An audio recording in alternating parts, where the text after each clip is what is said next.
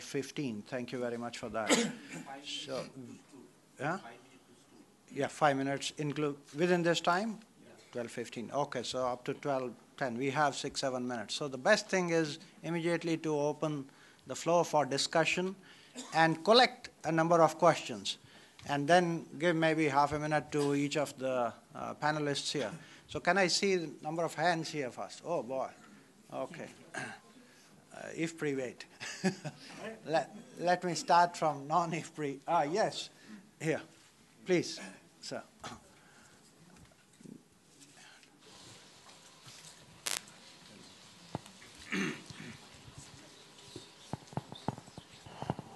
Well, there was a lot of discussion in the previous session on food security.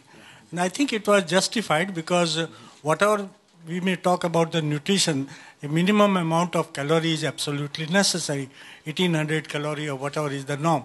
And if there is no program to ensure that that much of calories, certainly we cannot proceed further in terms of nutrition enhancement. And in that context, the universalization of the food security program or the right to food was mentioned.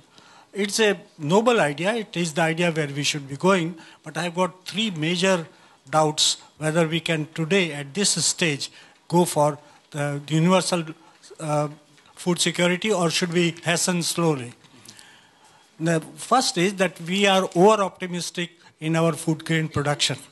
That euphoria of this year is one thing, and it is not only last 2 or 3 drought years that the food production was declining, it is a story of a decade that we have not been able to go beyond 2.2%. And if something marvelous happens in coming 1 or 2 years, it's a different story. So, but we have to be cautious. Second, we are over-optimistic about food prices. With the type of food prices which we have witnessed, and all the indications are that the food prices are going to remain very high internationally, and it will be difficult for us to contain it. Now, and the significance for the nutrition and food intake is that once the food grain prices are high, the error of inclusion become more sharper than the error of exclusion. People who would normally not go for PDS, etc., they will also go for food if the prices are 18-20%. Not the richest of the rich, but those who are above poverty line, but who are not entitled to otherwise. In this, therefore, in this context, we have to see whether we can do whatever the objective is in a more phased, systematic way. And our history of all other programs has been that we started cautiously. Whichever programs are successful, as the previous speaker suggested, then we progressed it and made it universal, which is understandable. But to do it is to give the dog a bad name and hang it. Finally, on the question of nutrition, what is worrisome to me, and I would like to share, is that the ingredients for nutrition enhancement, especially for the poor, are self-production or self-provisioning of milk, self-provisioning of vegetables, etc.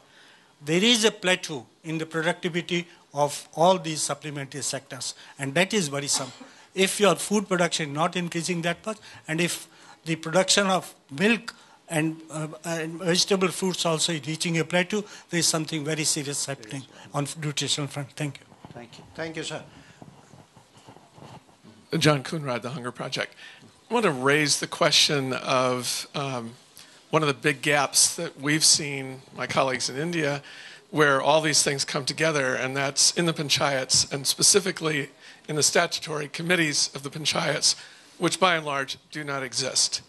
And it would seem that perhaps one of the highest leverage strategies that could be taken would be to invest in the capacity building and the establishment and the accountability of statutory committees for health education, nutrition, agricultural development, because the front line of the entire democratic governance is missing in the villages.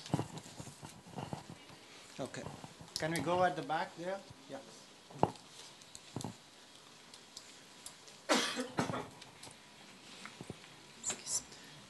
If you have specific question, and let the panelists know whom you are addressing that question to. Yes, myself is Dr. D.K. Madan from Punjab University. My specific question is to Professor Mahendra Dev. We see that the working of PDS in India is not satisfactory, as it constituted only 11% of the total per capita consumption in rural India. And further, the excess of PDS is lower in the malnutrition states like Bihar, Odisha, and others. So my specific question is that why the policy of inclusive growth is not benefiting the excess of PDS in the malnutrition states. Okay, thank you. Thank you. There are quite a few. Yeah. Dr. Mahendra Dev. We did a study, I'm from the Indian Institute of Dalit Studies. We did a study on gender and NREGS and how sensitive NREGS was. And we found that while NREGS, the income earned from NREGS was being utilized to buy food, what NREGS was not being able, the work that was not being able to, was not sensitive was to single widowed women and single women, because the NREGS works was being offered in pairs. And also the pregnant women were the most vulnerable in that study of Madhya Pradesh. Thank you. Thank you. Can we go? The question is for Dr. Pangali, and it's Brad Gilmore of Agri-Food Canada that's talking.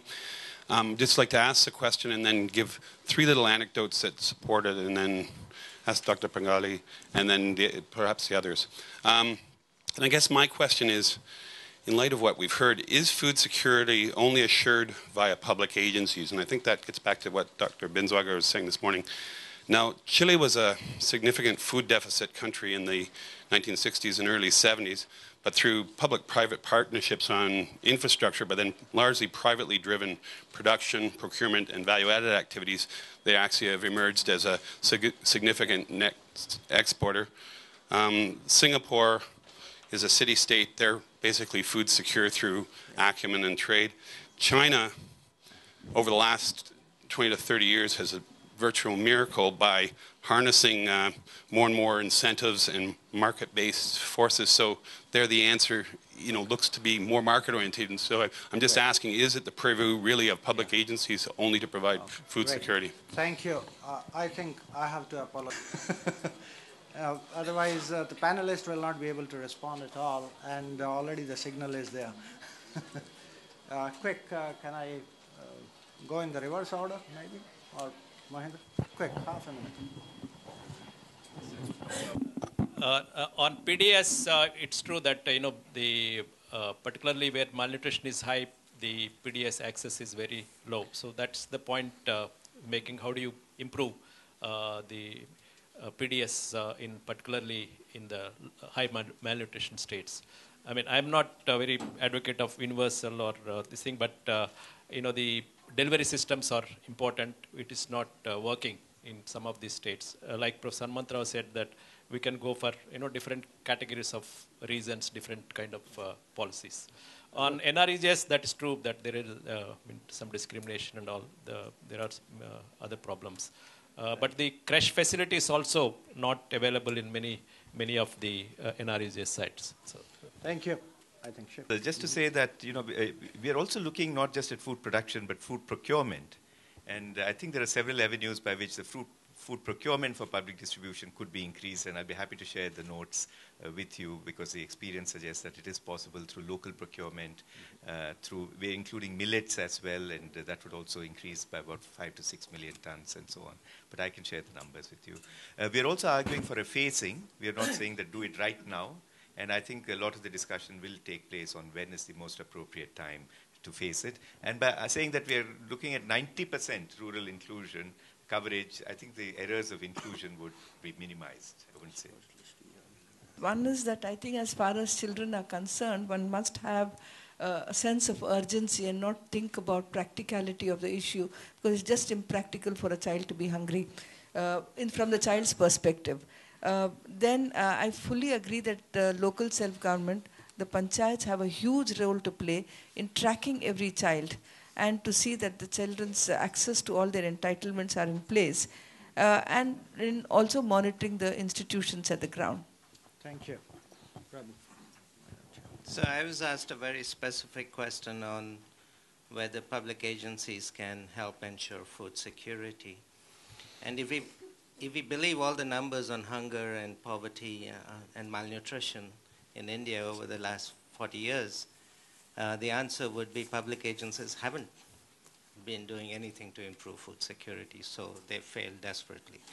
But having said that, I think public agencies do have a role. One role, government has a role. One role is massive investments in agriculture productivity, especially smallholder agriculture productivity, because that's the primary engine for growth and poverty reduction.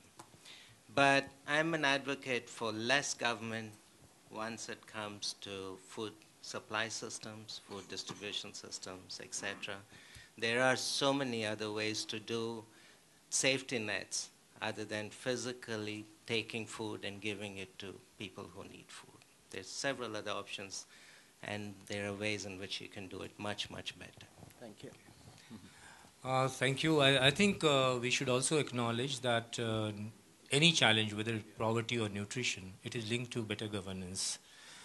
So this is where we have found that in the country there are differentials between state and intra-state or interstate disparities. The second point is that in respect of Panchayati Raj, Dr. Kuhn had asked this, there is a standing committee on health and nutrition of the Panchayati Raj institution.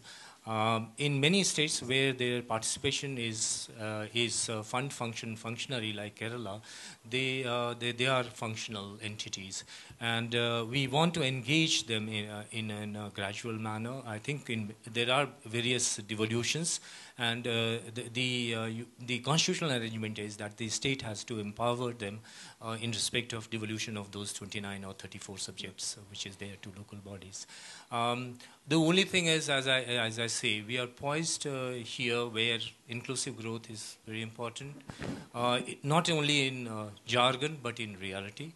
Where there are extreme hunger and deprivation, there should be a special package and a special feeding program. I must acknowledge that, and we must push, give, I would say, the final push in delivery all across sector to make it happen. Thank you very much. And Stuart has promised to show us a magic that within 2 minutes he can wrap up the entire thing.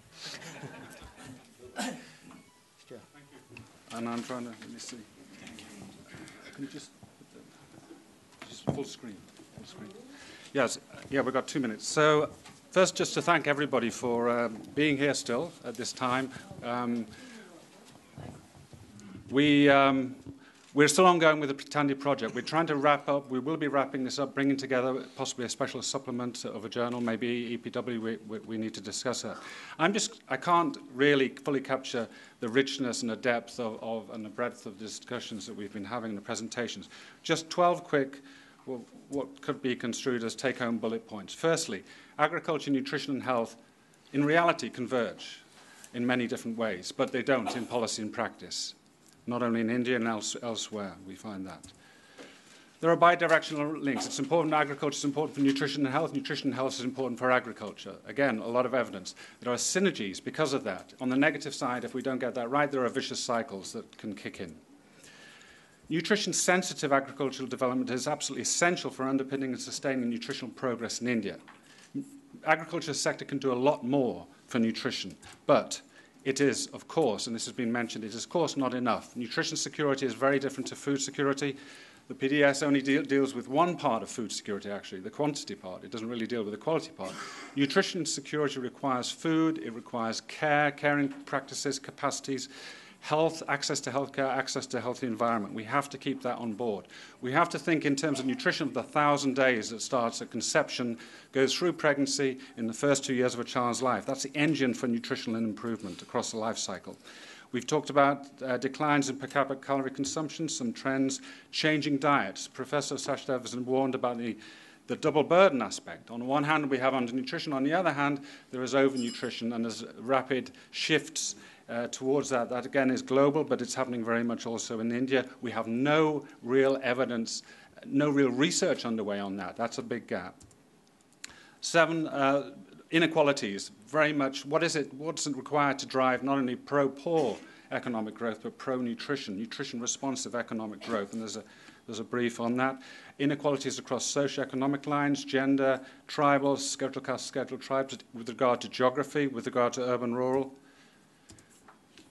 3 of the 7 pathways that Sunita put up at the beginning and that we've been looking at where we do find evidence relate to the roles of women in agriculture, in livelihoods, and in protecting child nutrition. Women's power, their control over resources, their own health and nutritional status with regard to the intergenerational cycle of malnutrition is absolutely fundamentally important.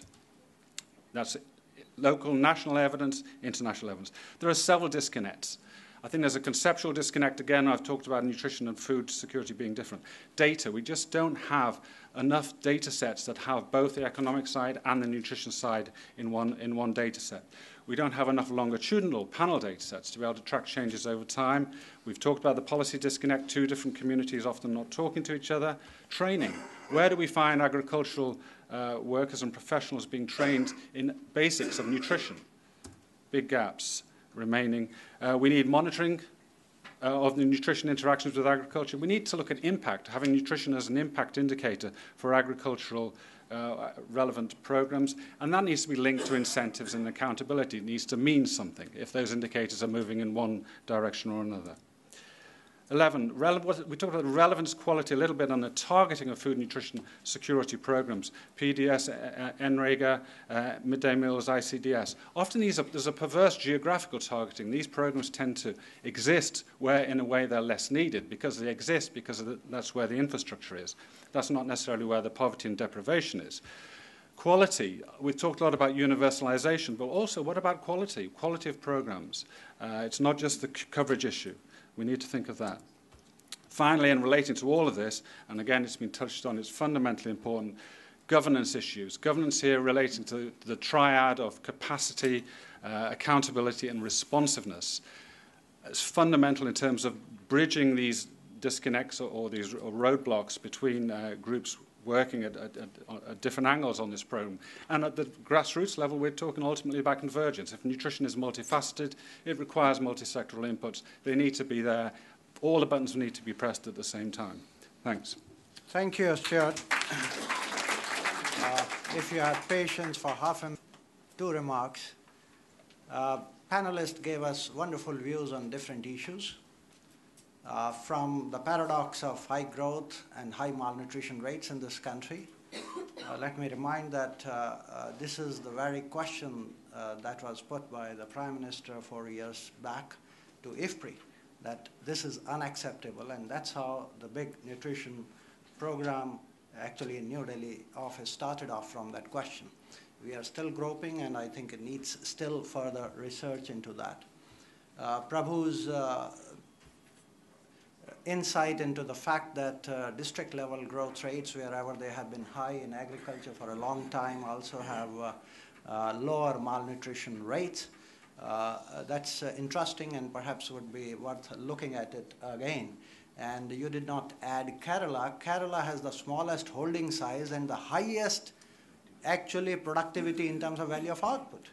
And it's all cash crops. They don't grow cereals. So it's a very interesting case. Punjab on one side and Kerala on the other, and both. Of course, other factors also count. And that's a question from the chairman's chair I'm putting to the audience. Do we have an idea that how much agriculture accounts and how much other factors account? That's where the econometricians need to struggle and work out what is the relative weightage of these very factors, and therefore what public programs or private programs need to be given at the margin, what is the marginal rate of return on that. I think that that's a hard nut to crack because the policy implications will come out of that. And lastly, one thing that was not discussed here, and I want to put it to my nutrition experts here on the panel and in the audience. You know, sometimes we come up that if you look at the child mortality rate in the country, there has been reasonably good progress. So when you are improving on the child mortality rate, they are swelling up the ranks of the malnourished children. So when you observe at a point of time, only the stock of the malnourished children, you don't see much of a difference, because even if 4% are going out every year, but 4% are being added from this improvement, and therefore just looking at a point of time, perhaps. So when this stabilizes, the improvement in child mortality stabilizes at a lower level, perhaps we will see a major outflow going out from the malnutrition and major improvement may come in. Maybe we'll discuss these issues over a cup of tea, or now lunch is waiting for all of us. And a good round of applause for all the panelists here. Thank you.